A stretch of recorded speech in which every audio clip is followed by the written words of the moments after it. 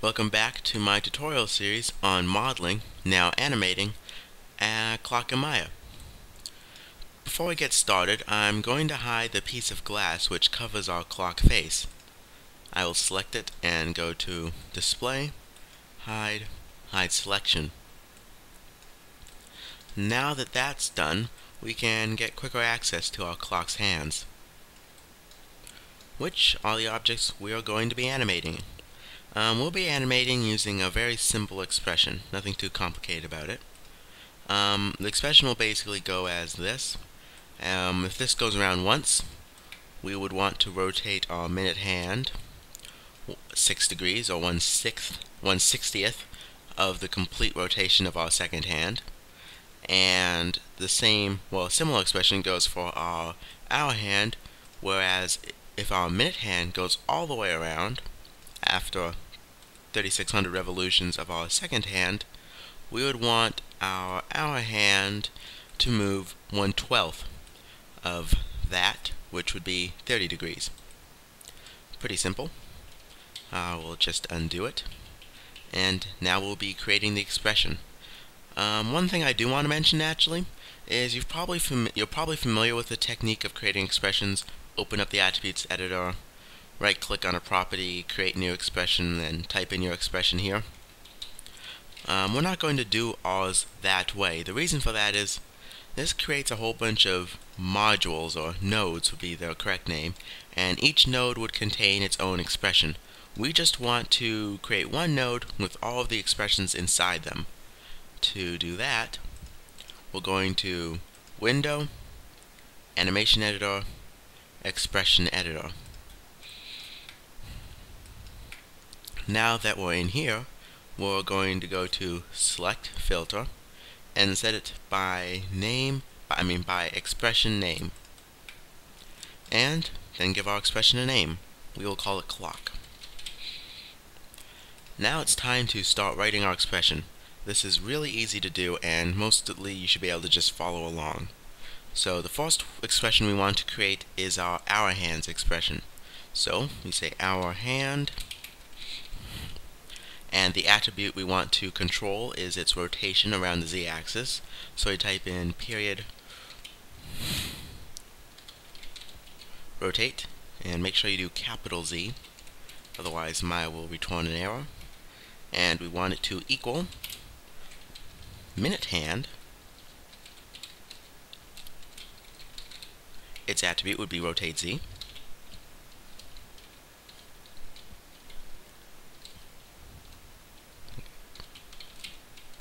And since we want to have our our hour hand move equivalent of 1/12th of the amount of our minute hand, I think I said that right. Our hand wants to rotate 1/12th of the rotation of our minute hand. We should divide it by 12. And that's the expression. Very simple. Note that I ended it with this symbol. And click Create. So now it's time to create our second expression, which states our minute hand's rotation This is also why it's very important to name objects. Makes it very easy to write expressions.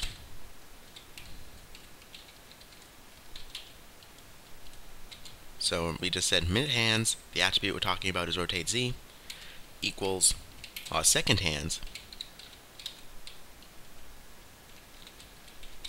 rotate Z, just as in our last line. Only this one we'll want to divide by 60, because it moves 1/60th of 360 degrees, which is 1 degree, each time our second hand goes all the way around. So let's take a look at what our expressions just did. You will have to click the Edit button again to save that second line of code. So now, when we rotate our second hand, it rotates our minute hand, and if we rotate the second hand enough times, you can probably see by now it's rotating our hour hand. So right now our expression is pretty simple, but we're going to make it a bit more complex because we want to be able to enter a time and our clock will display that time. So we're going to create a new variable. A variable stores a number, and the variable will be called clock time, and it'll be a float variable. Now, a float variable basically means that that variable can store decimal points, while as, say, an integer variable could not store a decimal point. So I'll type in float. Then we enter the variable name. Remember, that variable name should be preceded by $sign. That $sign tells Maya it's a variable, so we call it clock time.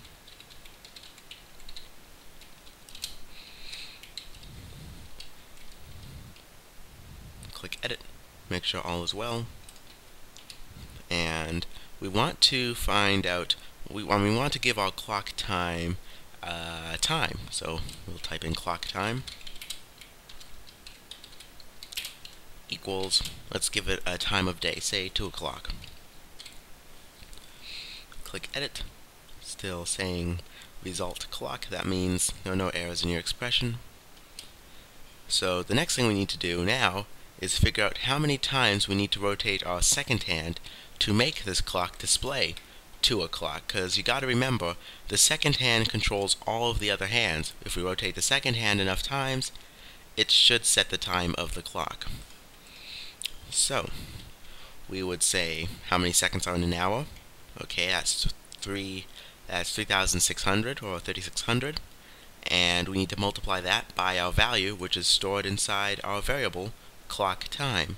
So what we'll do is say clock time, don't forget the $sign, equals clock time.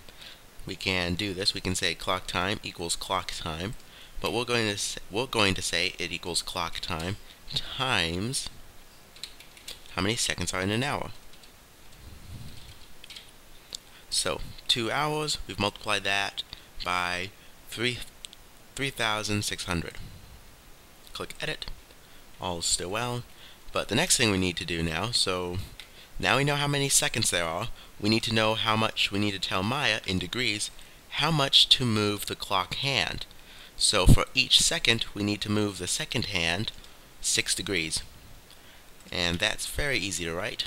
We simply do clock time again equals, because this clock time variable now stores the result of this expression, and we want it to equal clock time once again times 6, but not just 6, it needs to be times -6. Now the reason for that is, if we were to do this normally, our clock hands will rotate counterclockwise. We want our clock hands to rotate clockwise, so we need to make the values negative, so instead of going this way, they will go the correct way. That's why it's -6. Click edit, and last but not least, we say our second hands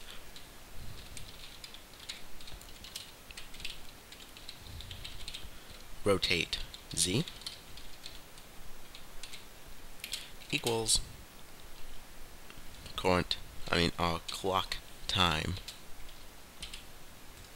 and click edit. You should notice your clock won't do anything. Go down to your animation timeline and scrub it just a bit. The reason for that is, for each frame, each time Maya changes frames, say from frame 1 to frame 2, it will reevaluate this expression, and therefore post the results in the attribute we want, which in this case would be second hands rotate Z. So now, after we scrubbed our animation, forcing Maya to reevaluate this, we see that our clock equals 2 o'clock. Just to prove that this works, we'll set another time, like say 8 o'clock. We scrub the animation, get it to update. There we go. So that's the basis of our clock's animation.